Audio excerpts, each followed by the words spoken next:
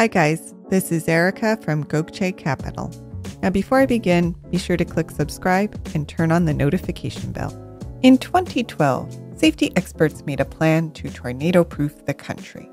It failed. Why? We'll find out at the end of this video.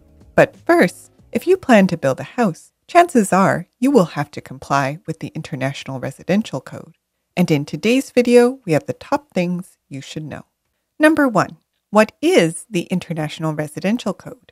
The International Residential Code, or IRC, is a comprehensive standalone residential code that establishes minimum safety and design regulations for one- and two-family dwellings.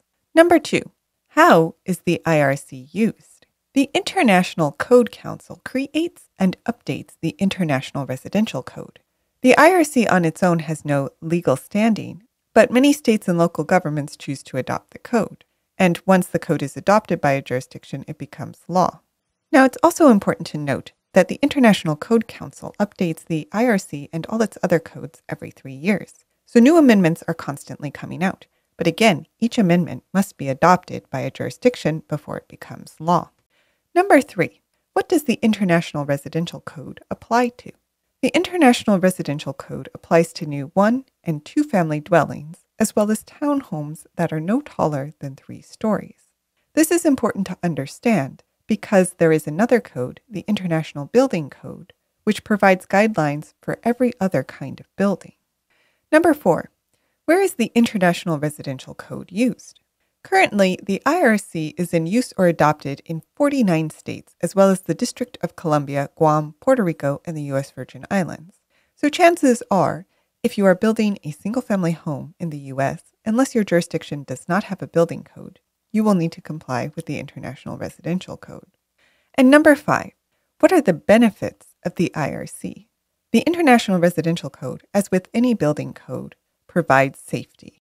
This is because it gives prescriptive requirements that ensure safe, stable, and sanitary homes. The IRC also has the advantage of convenience in that it is drafted in an easy-to-use format. In a similar vein, it is designed to work with the rest of the Code Council's family of codes. Finally, the IRC has an open and honest code development process that draws upon the expertise of hundreds of plumbing, building, and safety experts across North America. But having said all this, you still may be wondering why the International Residential Code matters to you. Isn't it just something that gets in your way? In fact, wouldn't it be so much easier if you had the freedom to build as you wish? Well, building codes may very well seem to be a burden.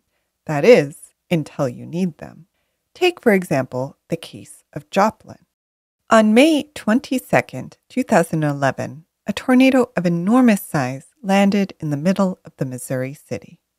At 5:35 p.m., the tornado dropped down near the end of 32nd Street and proceeded to build strength as it cut its way through South Joplin before finally lifting off at Diamond around 6:12 p.m. Although the event lasted only 45 minutes, by the time it was done, 161 people had lost their lives and 8,264 homes were destroyed or badly damaged.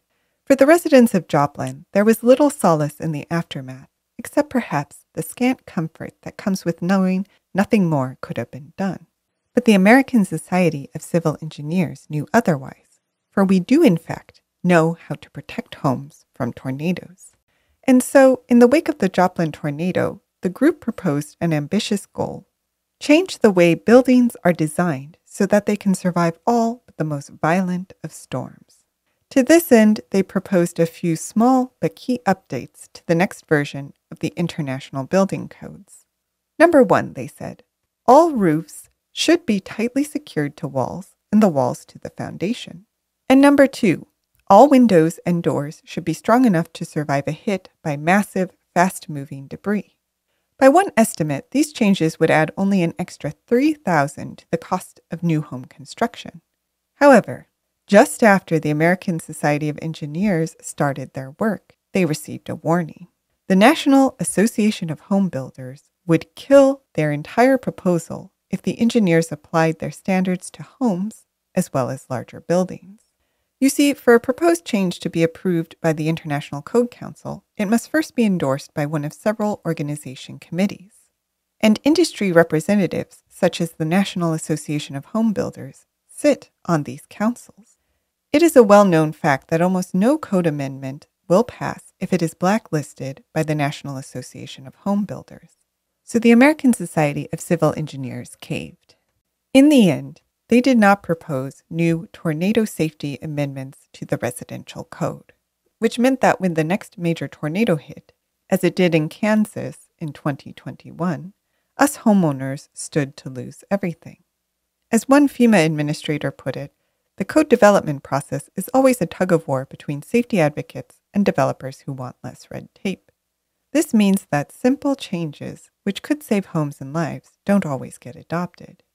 Even worse, many municipalities never even adopt the residential building code, meaning homeowners in these unregulated areas are potentially at risk when even a small storm hits. As our FEMA administrator put it, we just hope that it won't be that bad.